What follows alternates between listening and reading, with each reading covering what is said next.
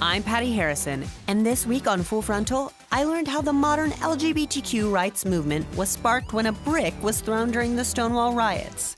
It happened right here in the same bar. One night, Sylvia Rivera and Marsha P. Johnson, they threw a brick. It was like a riot. I love riots, and I'm ready to go. No, we're not doing that. Listen, that's what liberated us to be able to really be who we are. You have two of them? No, we're not gonna do that. What are you doing? I'm sharpening my brick.